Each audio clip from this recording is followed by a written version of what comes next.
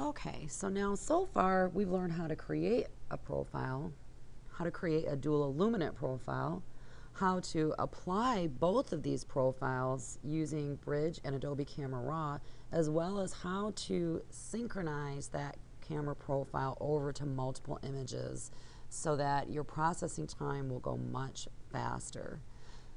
That being said, we have a lot of users that choose to work in Lightroom. So we're going to take a few minutes to go over to Lightroom. Now, whether you work in Lightroom, Adobe Camera Raw, or another third-party software, there is not a correct workflow. It just basically is what works best for you in your own workflow.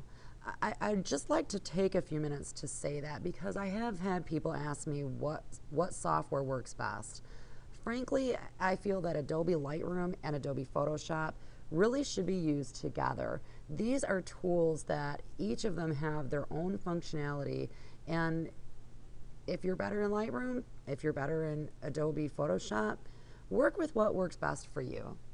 So that being said, now that we've opened up our images back over in Lightroom and we already have our profiles created, now we have to find a way to apply the profile.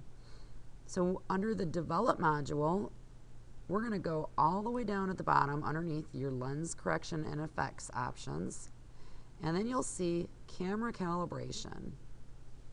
Here it's going to be the same steps as what you were doing in Adobe Camera Raw. So we're going to click on this little icon here, go down to Studio Tungsten Canon CC Mini, which was the profile we created, and now you see the color is being applied to the image that we have highlighted. We can use this profile, which was a single illuminant profile, or we can also go over and select our dual illuminant profile, which unfortunately I'm not seeing in our list, which is probably because I've not rebooted Lightroom.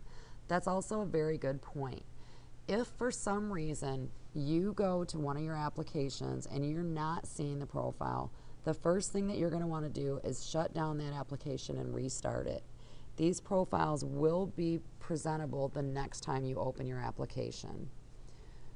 Either way, we've now applied the profile to this image right here, but just like when we were working in Bridge, we want to find a way to make this process much smoother so that you can apply it to multiple images at the same time. And this is how easy this is done. What we're going to do now is go back to the library option.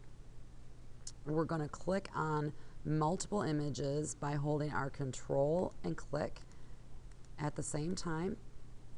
I believe on a Mac it's the Apple click at the same time. And once again, we're going to go over to Sync Settings, which is at the bottom right-hand side of the library module.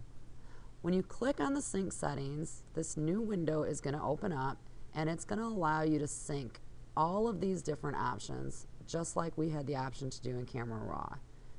We're going to click on, actually first we're going to click on Check None, because we don't want to sync anything except for our camera calibration. So we're going to click now the calibration option and select Synchronize.